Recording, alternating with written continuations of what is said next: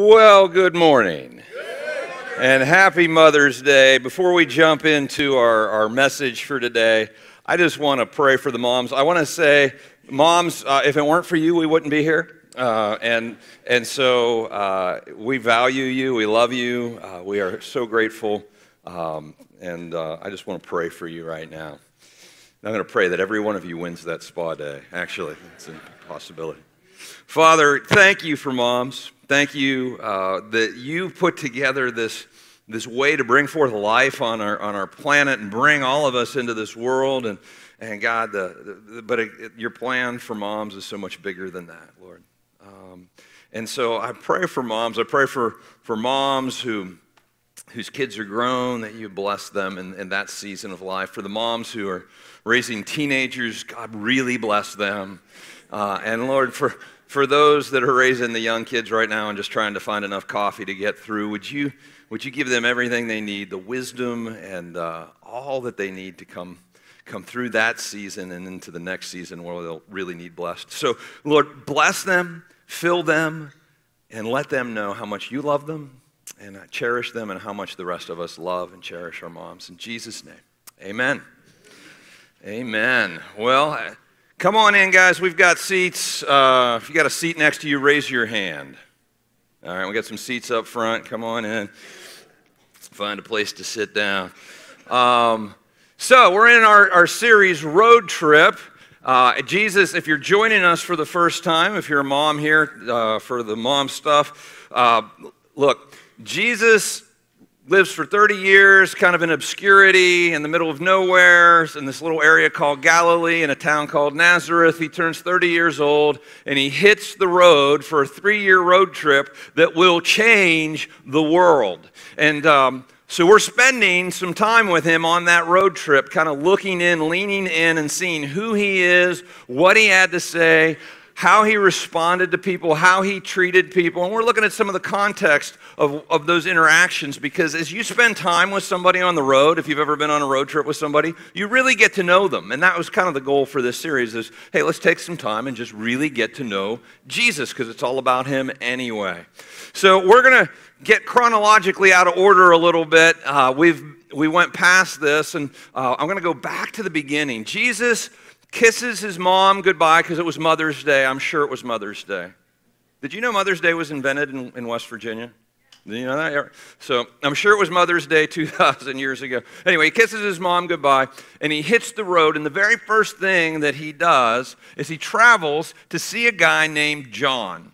Now, John, you may have heard of him. We call him John the Baptist. But his name was John, and John actually was Jesus' cousin. Really fascinating story. So you may be familiar with the birth of Jesus, and the angel shows up to Mary and says, hey, you're going to have a baby, and I know you've never been with a man before, but you're going to have a baby, and like, all right, I'm along for the ride. So anyway, that was all very miraculous, and Jesus is born. But there was another miraculous situation that happened before Jesus, and it was John. John's father and mother were very old. They had never had any children. They were beyond childbearing years. And John's father's name was Zechariah, and he was a priest, and he was in Jerusalem, and he had this once-in-a-lifetime opportunity to go into the inner sanctum of the temple and make an offering to God. The priest didn't get to do that, but typically once in a lifetime. And so he goes in, and he's making this offering to God, and an angel shows up, a pre-Jesus angel, right? An angel shows up and says, hey, Zach, your wife's going to become pregnant. You're going to have a baby. He's going to be a great prophet, which was a big deal because there hasn't been a prophet in 400 years in Israel. Like, okay. And so Zechariah's listening, and then he asks this really crazy question. How do I know that this is true? And the angel responds, I'm the angel of God. Like, come on, dude.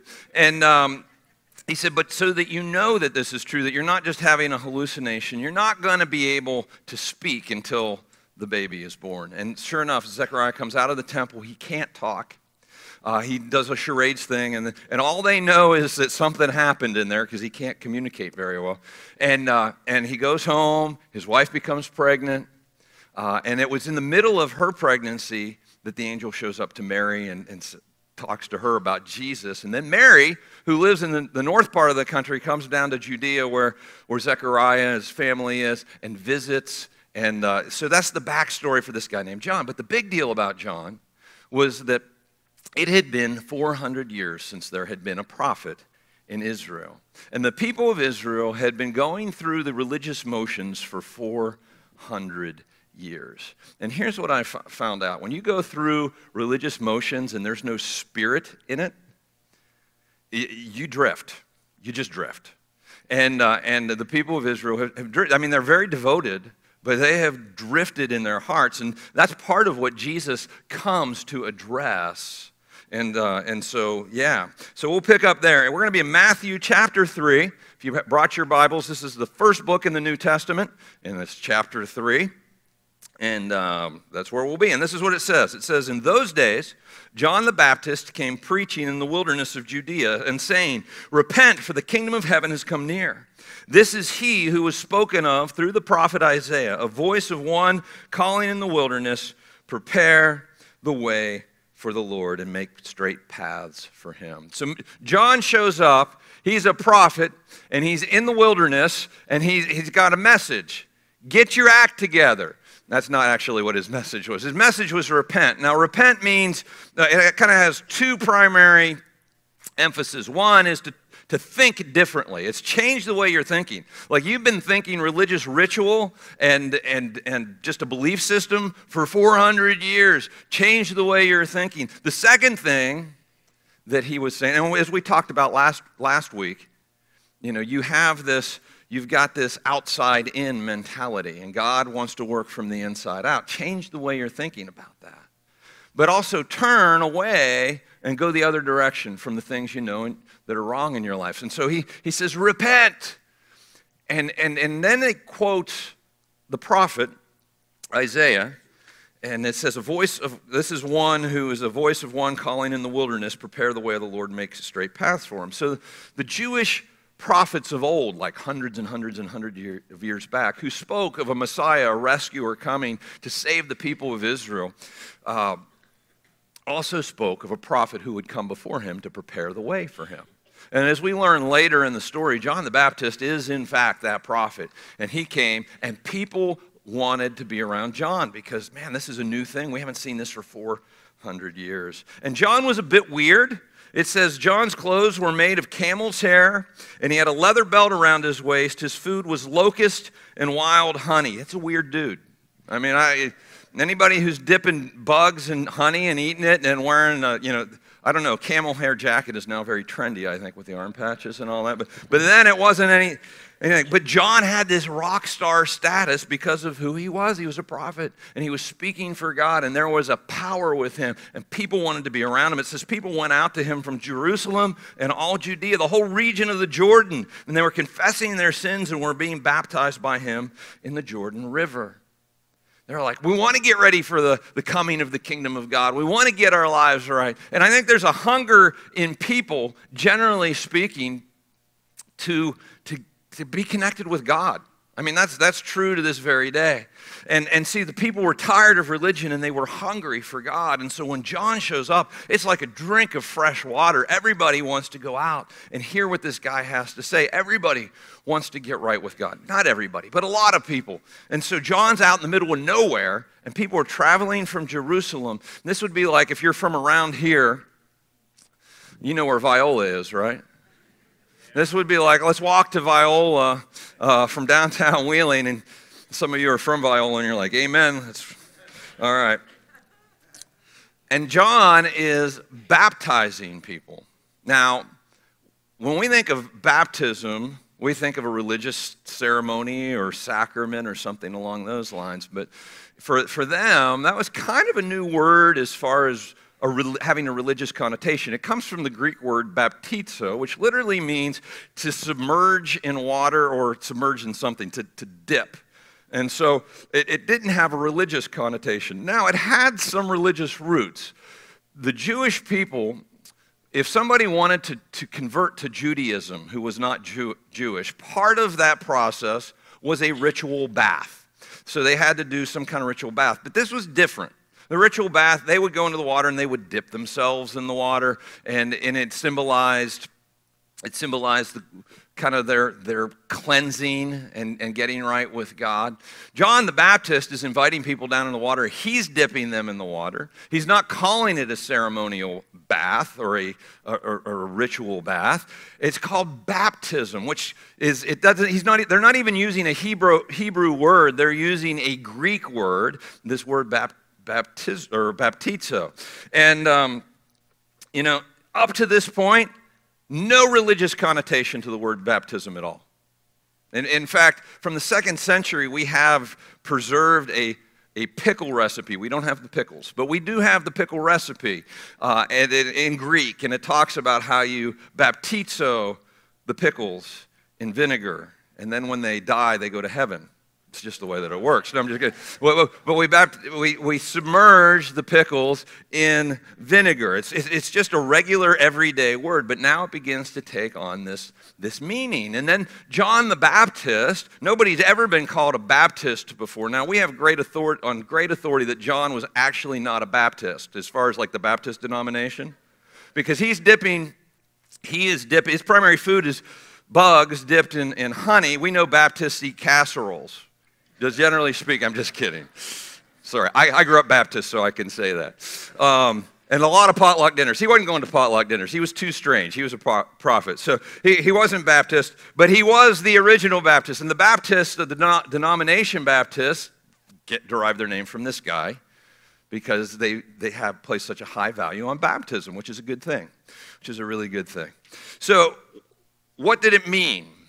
How did this evolve, and what did it mean? Well, John would stand on the banks of the Jordan River, and he, kind of wild-eyed, and I imagine he had a beard because they all had beards, and repent, for the kingdom of God is coming and close. Turn from the things in your life that you know are wrong. Change the way that you're thinking about God. And people were ready to change the way they were thinking about God because they were hungry for God, not religion. And so as people made that inward decision, he would say, okay, now, prove it. Come on down in the water with me, and let me dip you in the water. Let me baptize you. And it's a public proclamation of, I'm in with John. I believe his message. I'm in with his message. I want to be a part of the kingdom of God, and I'm in. And it was a public declaration of an inward transformation that starts with a choice to turn and come home to God. Does that make sense? And that's kind of what it was, and that's how it developed, and it just continues. It continues. And we'll see this through Jesus' ministry. His disciples are baptizing people all the way along as well. Then John shifts gears. All right, so this is a little side tangent for John. We see the religious leaders are now coming from Jerusalem because they've heard about John, and he's got this following. And we know enough about those guys that they're jealous of anyone who's gathering a following that's not them. And their power is built on their power is built on kind of an exclusive, like they're the only show in town. And so anybody else who shows up, this is why Jesus gets crucified. This is, John the Baptist. They don't really like John the Baptist, but everybody else knows that he's a prophet because they don't have anything to lose, but the religious leaders have some power to lose. And so this is what it says. He shifts gears and he turns to the Pharisees and the religious leaders who are coming. It says, but when he saw many of the Pharisees and Sadducees coming to where he was baptizing, he said to them, you brood of vipers. This is how you make friends and influence people, right? You brood of vipers. That's a bad thing, by the way. Who warns you to flee from the coming wrath? Produce fruit in keeping with repentance. And do not think you can say to yourself, we have Abraham as our father. I tell you that out of these stones God can raise up children for Abraham. The axe is already at the root of the trees, and every tree that does not produce good fruit will be cut down and thrown into the fire. Man, prophets, they have some rough edges, you know what I'm saying? And so he tears into these religious leaders, And he's tying into and expressing a frustration that was shared across the population with the religious establishment. Because what they had done is they had made their religion about them. It was about the religious establishment. It was about their looking good, them having control and power. They were more concerned about people keeping the rules than they were about the people that they were supposed to be serving. And this drifts over a 400-year period of time, but the people have felt that. And they've watched their leaders sell out to the Romans. They've watched their leaders live in the fine houses and the amassing power and wealth, and it's rubbed them the wrong way. And the bigger thing is that they were more concerned with the rules than they were with them. And they'd made it hard for people to get to God. Now, we see this frustration come up over and over and over again on the road trip. Jesus expresses this frustration throughout. And I believe, I know Jesus was mad about this situation. And I know God was as well. God sent Jesus so that God could be accessible. Everyone could have a relationship with him. And here's a group of people keeping people from God in God's name. You want to tick God off? Do that. And this is what he said. Or Jesus says at the end toward the end of his ministry, he says this, expresses a very similar sentiment. Are you ready for this? This is so fun. This is the fun part. They tie up, speaking to the religious leaders, they tie up heavy, cumbersome loads and put them on other people's shoulders, but they themselves are not willing to lift a finger to move them. Everything they do is done for people to see. So they're all concerned about what people think of them and how they perceive them. He says, they make their phylacteries wide and their tassels on their garments long. A phylactery is a little box that they would strap to their left arm and put scripture verses in. But they had really big phylacteries, because they were more holy. It's kind of like, if they were rappers that have the big watch around they have the big phylacteries and their long tassels on their prayer garments. And so they just looked, they want to look the part, it's all about that. They love the place of honor at banquets and the most important seats in the synagogues. They love to be greeted with respect in the marketplaces and to be called rabbi by others. Jesus later teaches his disciples, you've seen what they do. Don't do that. Humble yourself, be a humble servant. This is what Jesus pioneers this idea of servant leadership. And it's kind of in response to this. Woe to you, it dropped down to verse 13. Woe to you, teachers of the law and Pharisees, you hypocrites, you shut the door of the kingdom of heaven in people's faces. You yourselves do not enter, nor will you let those enter who are trying. Woe to you, teachers of the law and Pharisees, you hypocrites. You travel over land and sea to win a single convert, and when you've succeeded, you make them twice as much the child of hell as you are. They loved him. You wonder why Jesus got crucified? But he's telling the truth. He's telling the truth. Woe to you, teachers of the law and Pharisees, you hypocrites. You clean the outside of the cup and dish, but inside they're full of greed and self-indulgence. He's referring to one of their ceremonial rituals where they would wash we wash our plates and cups and everything before we eat because we are aware of germ theory. They did it because it was part of their religious ceremony. And he's saying, you just wash the outside of the cups, and he's referring to their hearts. You try and look good on the outside, clean yourself up on the outside, but inside, it's no good. Blind Pharisee, first clean the inside of the cup and dish, then the outside will also be clean. Woe to you, teachers of the law and Pharisee, you hypocrites, you're like whitewashed tombs, which look beautiful on the outside, but on the inside are full of the bones of the dead and everything unclean. In the same way, on the outside, you appear to people as righteous, but on the inside, you're full of hypocrisy and wickedness. So my dog this week found a dead thing in the woods. Right? Anybody have a dog that finds dead things? Yeah, and he has never rolled in dead things before, but he has found this new guilty pleasure of rolling in dead things.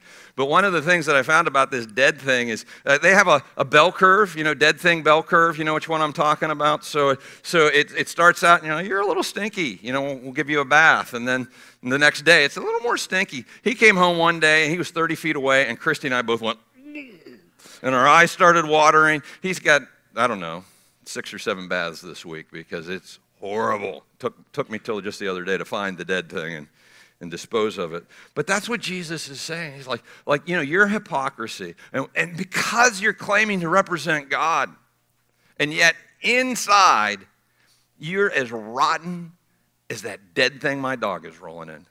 I mean, it's putrid. I don't want anything to do with it. They look good on the outside, but their inner world is rotten. And they claim to represent God. But in fact, what they're doing is keeping people from God. So can you feel, because this is important for the rest of the road trip. Maybe not so important for today's message, but important for the rest of the road trip that we're going to be on. Can you feel the tension? I mean, this is a flashpoint. It takes 3 years to blow up, but Jesus isn't putting up with it. John isn't putting up with it.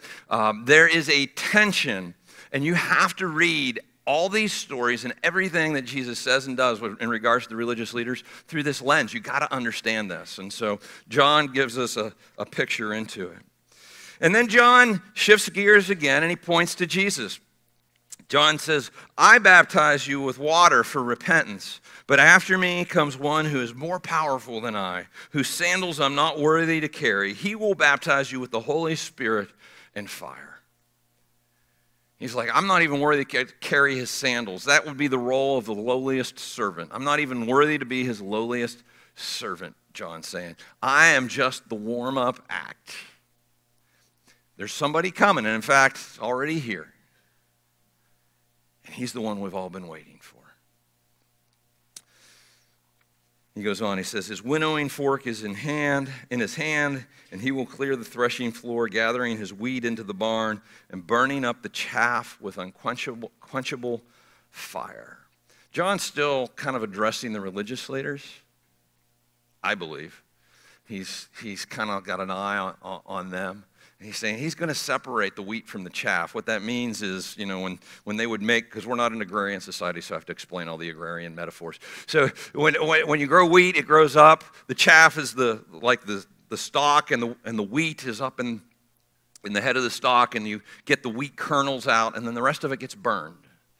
And he's saying Jesus, the Messiah, is going to separate. Like, no longer are we going to be kind of all intermingled. He's going to separate that out, and it's not going to go well for the people who are just chaff. And then John shifts gears again, or I guess our story shifts gears again, and he points, or Jesus shows up. It says, then, in verse 13, then Jesus came from Galilee to the Jordan to be baptized by John. Now, here's what we know. Jesus left Nazareth. Again, he kissed his mother goodbye, and he jumped on his Harley, and no, he didn't. But he walked, actually, 60 miles from home to where John was baptizing. Tell me this. When's the last time you've walked 60 miles to do anything? Anyone? Yeah, not many of us would. Their culture was a little different, and of course they walked places. But if you're going to walk 3 days to go do something, it's got to be pretty important to you. And Jesus' baptism is a big deal to Jesus. It's a big deal to Jesus. It's the very first thing he does. Before he does anything else in his public ministry, he goes and gets baptized. Now, Jesus doesn't need to repent. Jesus has never done anything wrong, and his perspective on the kingdom of God is completely accurate. He doesn't need to change the way he thinks, but he gets baptized, I believe, at least in part, to demonstrate for us that this is a big deal. I'm starting off that way. I'm being baptized. He's modeling it for his followers. Not only that, he travels 3 days to get it done. That's a big deal. That's a big deal. Then he continues throughout his ministry. They're baptizing people. At one point, John's disciples come to John the Baptist and say, hey, they're baptizing more people than we are. All the people are going over there. And John was like, well, that's exactly what's supposed to happen. I must become less, and he must become greater. I was here to kind of set him up, to get things ready for him. And so Jesus' disciples, Jesus doesn't actually do the baptizing, his disciples are baptizing people all the way along throughout his ministry. And then at the end of his ministry, after he is crucified, buried, rose from the dead, reveals himself to his disciples, hangs out with them for 40 days, and then it's time for Jesus to ascend into heaven, right? This is the last we'll see of Jesus till he comes back. He gathers his team around him. He says, I'm leaving the entire enterprise in your hands, and I want you to do three things. Three things. Help people find me. Help people find me. When they do, baptize them, and then teach them how to follow everything I've commanded you. Help people find me, baptize them, teach them how to follow me. Three things. You know, everybody has a different agenda for what they think church is supposed to be. This was Jesus' agenda. This is what the church is supposed to do. And in fact, if you're a follower of Jesus, this is part of our mission. You know, we say it around here, helping people find and follow God. That's the mission of the Vineyard Church. We left out baptism because we couldn't find a pithy way to put it in there. But it's in there. We do baptism. I mean, it's central to what we do. It's one of the top three things that we do. We help people find God. We baptize them. We teach them how to follow God. When we find this account in Matthew chapter 28, we call it the Great Commission. It reads this way. Jesus is standing on the hillside with his disciples. He's ready to leave. Here's what I want you to do, guys. He says, therefore, go and make disciples of all nations, baptizing them in the name of the Father and of the Son and of the Holy Spirit, and teaching them to obey everything I commanded you. And those are the marching orders. And so Jesus, in that moment, commands anyone who becomes a follower of him to be baptized and then to learn how to follow him. Well, Jesus gets there, comes up to John. It's time for me to get baptized. And John looks at him, and John's got all this going through his head. I'm not worthy to carry his sandals. He's the Messiah. I'm just this, whatever. And it says, John tried to deter him, saying, I need to be baptized by you. And do you come to me? Guys, there will always be something trying to deter you from being baptized. I've seen this over and over and over again. We try and talk ourselves out of it. We'll say things like, well, I would, but what about my hair? My hair's not going to look good when I come out of the water. And I've got two things to say to you if you're in that boat. One, this is no place for vanity. Jesus was not thinking about his hair or how he looked when he was hanging naked and beaten half to death on a cross, dying for your sins. And he was saying, look, this is what I want you to do. This is like the obvious next step command of Jesus, get baptized. The second thing that I would tell you, and this might be a little more palatable for you, but you will never look more radiant than when you come out of the waters of baptism. There is something powerful going on inside of you.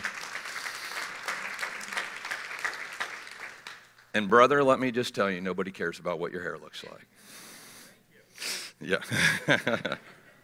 It's always good to have a clown in the audience. All right.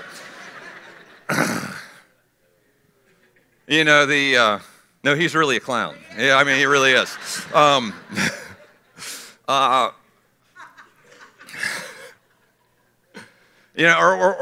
hear this. Well, my family's not here. I want to get the right people in the room and make sure. Like, guys, we live in 2019. We have video of the entire thing. Seriously. Don't delay in obeying Jesus. Another thing that people will say is, well, I was baptized as a baby. I was baptized as a baby. I was born into a denomination that baptized infants. And later, when I made my own decision to follow Jesus, I realized, every time baptism shows up in the Bible, it is someone who has made a decision to follow Jesus. I hadn't made a decision as a baby, right? And so, it's a little bit different. Now, if you were baptized as an infant, it's really your parents dedicating you to the Lord and saying, I want to raise this child to know God, and I want to do everything that I can to do that. And so if that's your case as it was mine, be thankful and honor your parents' decision to raise you that way. And it really is kind of a dedication of that child. Now, we do dedications here as well. Without the water, we pray for babies and dedicate them to the Lord because there is a model for that in the Scriptures. But there's not for baptizing babies. There is a believer's baptism that we see throughout Scripture that once somebody makes the decision to follow Jesus, then they are baptized. And that happens over and over and over again throughout the Scriptures. So if you were baptized as a baby and you've not been baptized since deciding to follow Jesus, you need to get baptized. You might not have known that. There's a lot of people who don't. Or I know sometimes people will say, well, I was baptized, as a teenager. A lot of times we'll go to camp and everybody else is getting baptized, and you're like, well, I'm going to jump in and get baptized too, because everybody else is doing it, because when we're younger, we tend to go along with the crowd. But if you didn't own your baptism, if you didn't really dedicate your life to following Jesus at that point, you probably need to get baptized. Because I tell you what, if you get baptized before you become a follower of Jesus, you're just a wet sinner at that point, all right? That's not going to do you any good. So yeah, or maybe you went through a series of classes at church and that was the next step, but you didn't own your faith at that point. You probably need to get baptized, because Jesus said, help people find me. When they become a follower of me, baptize them, all right? So you probably need to get baptized too. One of the other ways we try and deter ourselves is some folks will say, I'm afraid of water. I'm like, how did showering work for you this morning? All right? And I know what you mean. I mean, there are some folks who have a legitimate fear of going under the water. And I get that. Two things for you. One, we have never lost a person in the waters of baptism. You will come out on the other side. I promise you. I promise you. But secondly, this will not be the last time in following Jesus that he asks you to do something that's outside your comfort zone. It's part of following Jesus. He calls us out of our comfort zone, and it's different for everyone. So this might be the big one for you, but he's calling you. He makes it so clear. This is the next step in following me. Jesus wants you to be baptized, and so of course, the devil is going to do everything he can to talk you out of it. And he'll do that through your own internal speak as well. You'll try and talk yourself out of it. Well, Jesus replies to John. What he says is fascinating. He says, let it be so now. Like, John, shut the pie hole. We're going to do this right now. It is proper for us to do this to fulfill all righteousness. And it says, then John consented. And John decides to baptize him. Once you've decided to follow Jesus, get baptized as soon as possible. What we see throughout the book of Acts and the New Testament, people are baptized that day. On the first day of the church, 3,000 people put their faith in Jesus, and it says they're all baptized that day. They stayed up really late baptizing people, because 3,000 people would take a while. But they were baptized that day, and more often than not, that's what happens throughout the book of Acts and the New Testament, is that people are baptized that day. Get baptized as soon as possible. And then it says, as soon as Jesus was baptized, he went up out of the water. Now this is just a descriptor of how Jesus was baptized. He went into the water and he came up out of the water. We call that baptism by immersion, under the water. Some denominations will sprinkle or pour water over somebody, and we don't get mad at anybody about that. We really don't argue about it. We just try and follow the biblical model as closely as we can. Jesus was baptized by immersion, and as best we can tell through the Scripture, that is the model. And the word baptism, the word baptizo, literally means to immerse in water. So that's what we try and do here. Now, if somebody has got a medical issue or whatever, we'll pour a pitcher of water over them. And I don't think God gets all wrapped around the axle about the particulars of that. I think he gets more, I don't think God gets wrapped around the axle at all. But I do think God, he's more concerned with when we're baptized after we make that decision to follow him than he is about the mode, but we try and follow that biblical model as best we can. That's why we have 600 gallons of water sitting over here. It would be much easier just to pour pitchers of water over people, but we work hard to follow that model as best we can. Then, it says, I love this, at that moment, heaven was opened, and he saw the Spirit of God descending like a dove and alighting on him. And a voice from heaven said, this is my Son, whom I love, with him I am well pleased. All right, so here's what happens. Jesus gets baptized, God shows up, the Holy Spirit shows up, Father, Son, and Holy Spirit all in one place. God's voice booming from heaven, this is my son. God loves baptism. And I've seen this over and over and over again. Whenever there's a baptism service, it's like God's in the house. It's powerful. God loves baptism. Jesus said when somebody turns around and comes home to the Father, that all of heaven stops and throws a party. And we get to join with God in the midst of baptisms. And so it's really cool. God loves baptism. Now, what does baptism mean? What does the Jesus, not the John the Baptist baptism mean? And there's a lot of similarities. But it's a symbol. It symbolizes two things that the Scripture lays out for us. One is it symbolizes the washing away of our sins. It doesn't wash away your sins. The water does not wash away your sins. Otherwise, the people who go in after the first person are going to be a mess with sins. No, it doesn't do that. It's a symbol of that. It's also a symbol of being joined, as the Apostle Paul wrote in the book of Romans, of joining with Jesus in his death. We die to ourselves, his burial, as we go under the water, and as we come up out of the water, his resurrection to a brand new life. And so it symbolizes that as well. But it's not just a symbol, it's a statement. Just like in John's day, which people said, I'm with John, I believe. People were saying, I'm with Jesus. I believe what he's teaching. I'm following him. It is an outward statement of a new inward reality in my life. And so when people are baptized today, what they're saying is, this is a picture, a symbol of what God's doing inside. He's cleansed me from my sin. I am dying to myself and born anew in him. I got a brand new life, and I am with him. It's going public with your faith. And lastly, baptism is a step of obedience. It's a step of obedience. Jesus said to do this. He modeled it. He went out of his way to do it. He did it throughout his ministry. His disciples baptized people, and then at the end he commands us to do this and to be baptized. So the question is, who should be baptized? Well, anyone who has made a decision to follow Jesus and has not been baptized yet. Now, if you have young children, I will put this little caveat on the end there. You want your kids to be old enough to understand the gospel and what it means to follow Jesus.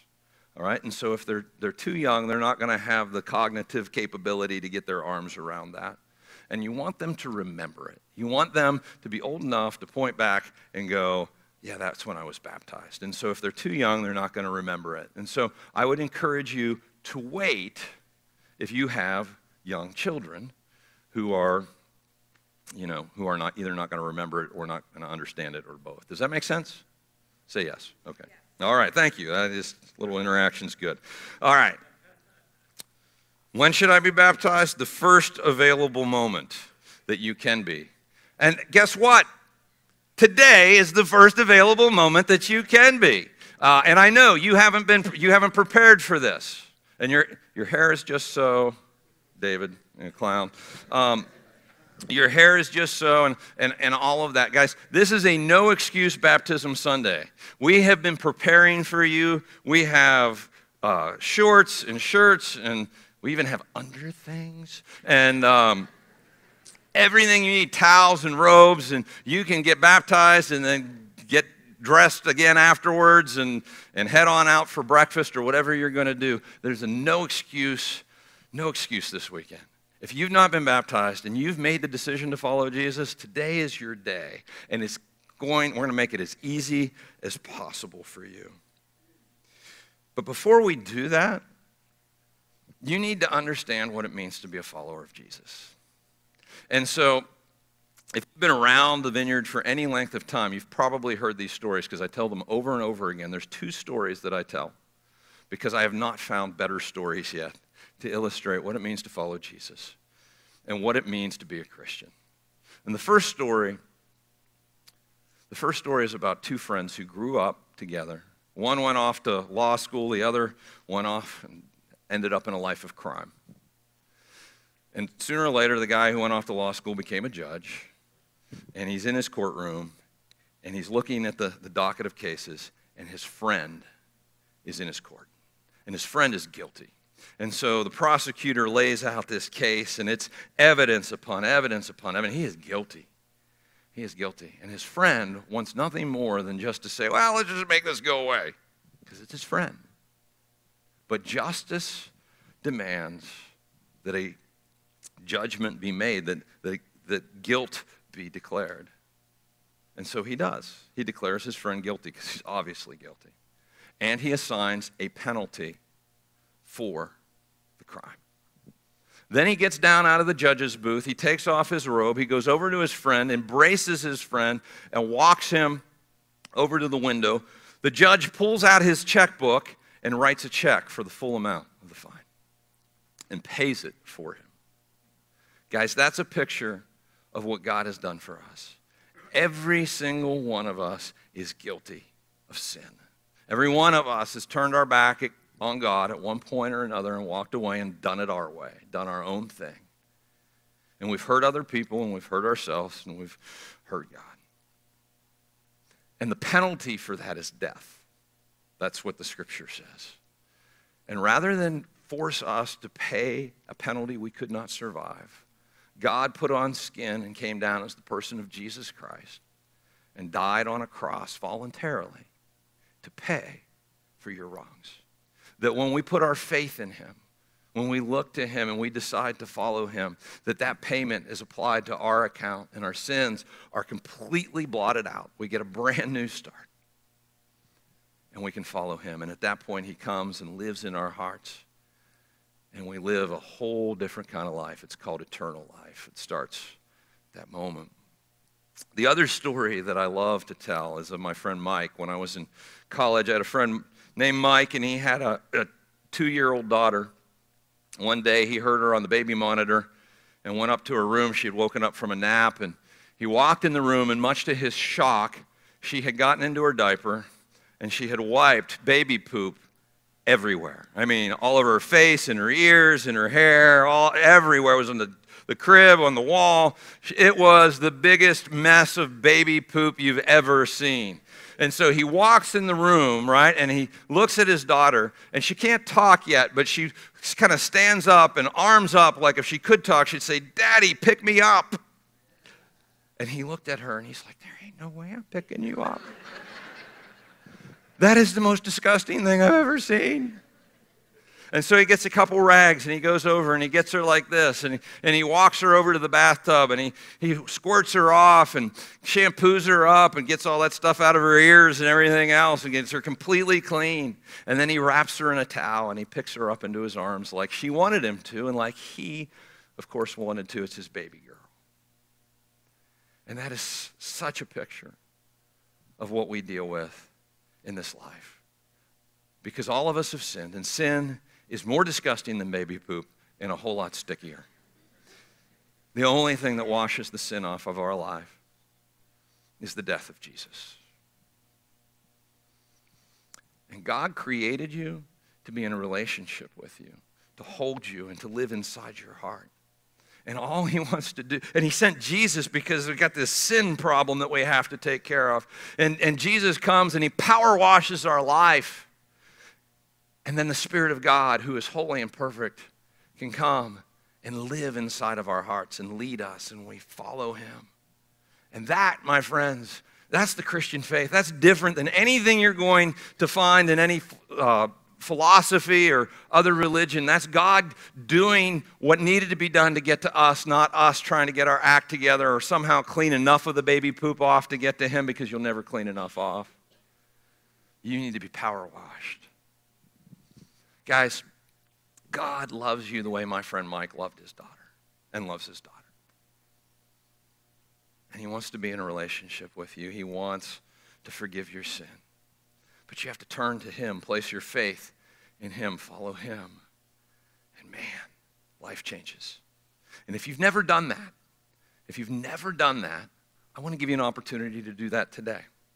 And it's a two-step process. The first step is turning around and going, God, I want to do that. And then the second part of that process is each day choosing one step at a time to follow him. And so if you want to turn around today, come home to God, I want to invite you to pray with me. I'm going to lead us in a prayer. Let's just close our eyes, bow our heads, and you can pray with me. Something along these lines. Just say, Father, I'm covered in it.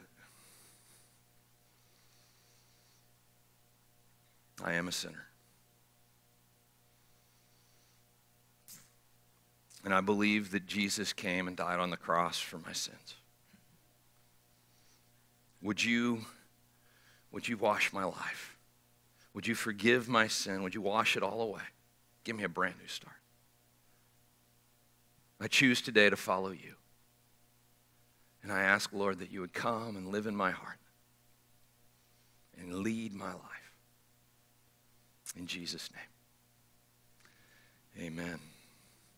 Amen. All right. Well, if you've prayed that prayer and it's the first time you've ever prayed a prayer like that, awesome. Greatest day ever. Let's give those folks a round of applause.